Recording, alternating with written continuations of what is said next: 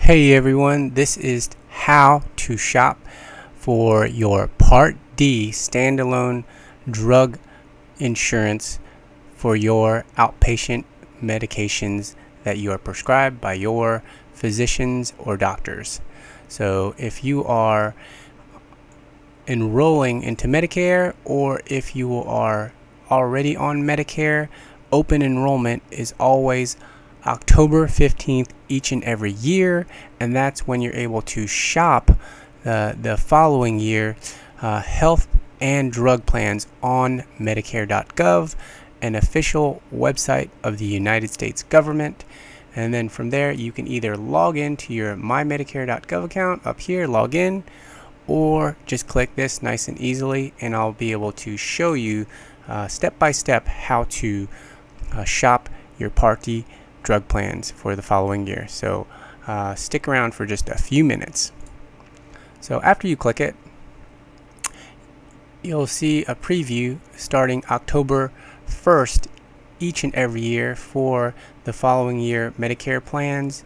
And because Medicare is the administrator for Part D drug plans, you are able to shop Part D drug plans obviously when you're newly enrolled into Medicare, but you're able to shop October 15th each and every year, either by your online MyMedicare.gov account, or you can actually call 1-800-MEDICARE 365 days out of the year and get help from one of their agents to enroll into a Part D drug plan. Just make sure you have all your medications, your drug dosages, and all the information for your RX when you call in, and say agent a few times when you hear the voice prompts. As well as you can call, or you can also look into Medicare Advantage plans with Part D drug coverage starting October 15th and enroll into those as well if you're on a Medicare Advantage plan. If you don't know how to do that, I have a video for you how to shop Medicare Advantage plans on Medicare.gov. So look into my YouTube channel at Michael C. Fischbach at Medicare Savings, and I have that video for you that premiered just a few minutes ago right here. And I'll get into how I help folks save their hard-earned retirement dollars and help you save from the costly Medicare mistakes if you're brand new to Medicare or new to Part B. So if you need help with that, we have a free service there at Medicare Savings. But let's get started with shopping your Part D drug plan coverage for the following year here. So click on here for me, and I'm just going to show you step by step how it looks if you are logged in. So you just answer a few quick questions, and you want to know which type. They want to know which type of coverage you're looking for. And so if you have Original Medicare, which is the federal fee-for-service program, started in 1965 and began with the first policyholders in 1966. It's the largest primary health insurance payer in the United States. Majority of Americans choose Original Medicare for their medical services and supplies and durable medical equipment, treatments, preventative services. So if you chose Original Medicare as your pathway for your Medicare health services, then you'll want to shop your Part D drug plan, which is the outpatient drug coverage, or sometimes known as your pharmacy card that you use at the pharmacies to pick up your medications. So from there, you just type in your local zip code, make sure your county's correct. If you're getting extra help or services, or getting help with paying your costs, make sure you click on one of these. For this particular case, we're going to say no, and then move forward from there. And then Medicare will want to confirm your drug list. I've already inputted some Tier 1, Tier 2 medications, high blood pressure, high cholesterol, acid reflux medications, as well as diabetic medications, metformin. So you'll want to do that by adding the drug and just say it's a hydrochlorothiazide, another high blood pressure. You'll add the drug. You'll make sure of the dosages, and this is a good place for your friend or family member to help you if you're not so savvy on the internet, but the younger folks are. Make sure you know, like, and trust them, and so that way you can keep your Medicare information private, and also your login information. So put the dosages, put the quantity, the frequency. If you get it every 3 months, add that in there. And then once you're done with your drug list, you just click Done Adding Medications, and then you can choose up to 5 pharmacies. You can filter the actual pharmacies by distance. If you're in a more rural area, you want to choose a 10 or 25 miles. I've already chosen my pharmacies. I've said this in past videos before. Always click on the mail order pharmacy. There's a growing trend of more Part D drug plans, health insurance, or Part D drug companies to lower drug costs and show better drug pricing or retail pricing for mail order. So that's not always the case, but we're going to take a look here. And then choose your local pharmacies, and some common ones, obviously CVS, Walmart, and maybe even a local one. You can't see it here, but you can click Done over here in the bottom right hand corner, and then it will quickly show you the following year's drug plans, and you can look at the star rating, but it'll show you by default lowest drug and premium cost. And so there's 24 drug plans for this particular case, for this particular market, and Medicare.gov is the best marketplace solution to shop all the Part D drug plans in your area, because they administer enrollment into Part D, and they track your Medicare Part D drug plan spending. Okay, so as you can see, this one's a very affordable premium to start off with a high rating. Aetna, it's $6.90, which is really affordable. As you can also see that the yearly drug cost is very manageable as well.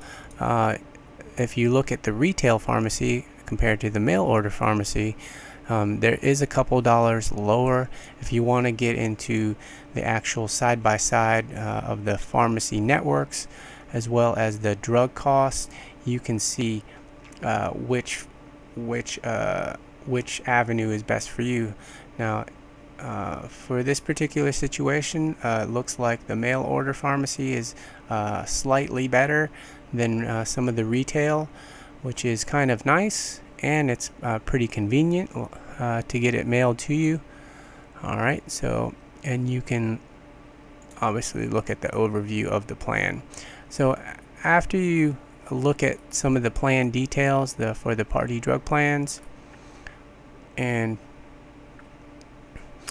you want to compare not only the yearly drug and premium cost, but also the deductible. So it looks like for this following year, the drug deductible has gone up from $445 to $480 for 2022.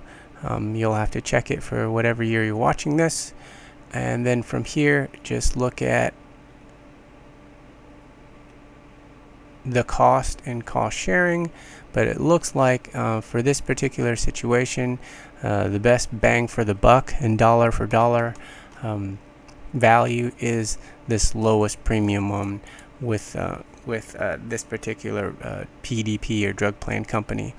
Now I am going to show you what medication that may give you sticker shock, and so stick around if you're one of those folks that are taking more medications that are higher tier. So you just pick on, typically when open enrollment starts, you'll see an enrollment button, and you can easily enroll on MyMedicare.gov or your MyMedicare.gov account. But I'm going to do a Audible here and go back to the actual drugs. So if you have your drug list, and the great thing about your MyMedicare.gov account is that your drug list stays the same when you have an online account, and you can edit it as you go through your Medicare journey. So I'm going to add a tier 3 or tier 4 medication for osteoporosis. And if you're brand new to Medicare and you're on your group health insurance or union coverage, and your higher tier medications were being covered, this is where some sticker shock may lie for you. So you want to make sure that you have your doctors advocate for you, and I'm going to tell you how to do that in just after I'm finished with this. So 40O is for osteoporosis, but there is a generic version, so I'm just going to add the generic. I'm going to put it in there, and then you'll say you're done adding drugs. You'll have the same pharmacies, and so as you can see, you can kind of play around with the actual drug list to see what the best option is for you. Okay, so now you can clearly see the monthly premium has gone up, and looks like the yearly drug and premium cost has gone up too for both retail and mail order. So let's look at the plan details to show you why.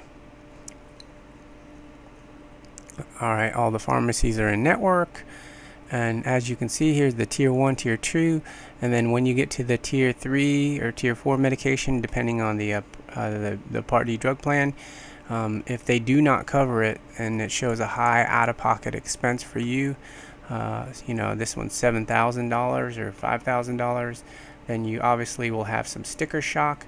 But this is when you call up the Part D drug plan company directly, and they'll tell you the process of how to appeal that, or to see if you can get your tier 3 or tier 4 medication that you've been taking while on group health insurance or other coverage, to see if you can get it covered under the formulary. Now this is where you will have to get your doctor to help you to show that it is medically necessary for you to take it. The other option is to call the drug plan company directly and ask about what the alternatives are that are included on their drug list or formulary. And that has helped a lot of Americans save some of their retirement dollars, because if they couldn't get the brand name medication that they were used to, but they could get an alternative, and if the doctor, if you take that drug name or drug list into your doctor's office, make sure that your doctor approves of any alternatives, then you can drastically lower some of your out-of-pocket expense on your Part D drug coverage for medications that are a high out-of-pocket expense, because they're not included in the formulary or drug list of the Part D drug plans. So currently, right now, just to give you guys an update, Medicare does not negotiate drug prices with the manufacturers, but they are in the works right now and speaking about that in the current news. So after you realize that you need to shop the drug plans, be more proactive in speaking with your doctor about your medications. If you have some sticker shock, when October 15th hits, you'll know exactly what to expect and how to shop for your current prescribed medications. If you have limited resources, they do have what's called Extra Help program to help pay for Part D drug plan premiums. And so make sure you pursue every avenue while you're on your Medicare journey for your Part D drug coverage, because it's just not as straightforward as group health insurance that typically covers higher tier medications. So for Part D drug plans for Medicare, currently right now, you know, there's this Part D drug coverage that was was designed and administered back in 2006, and they're still trying to make it better and better, and hopefully whatever they're talking about in the news about negotiating drug prices for a Medicare beneficiary goes through in the future. But you can always keep up to date with that on a news channel like mine on YouTube, Michael C. Fischbach, Medicare Savings. If you have questions about shopping your Part D drug plan coverages, you can always call 1-800-MEDICARE directly. Listen for the voice prompts and say agent a few times to ask your general or specific drug medication Part D drug plan questions. So I hope this has helped y'all. If you do have questions about not only your Part D drug plan, but your Medigap insurance that increases over time, that's where we have a free done-for-you solution service here at Medicare Savings to help lower down your Medigap premiums. Since majority of Americans do not shop those rates, those premiums increase over time. So does your Part D drug plan, and so does your Medicare Advantage plan coverages. So I hope this has helped. God bless. Take care, guys.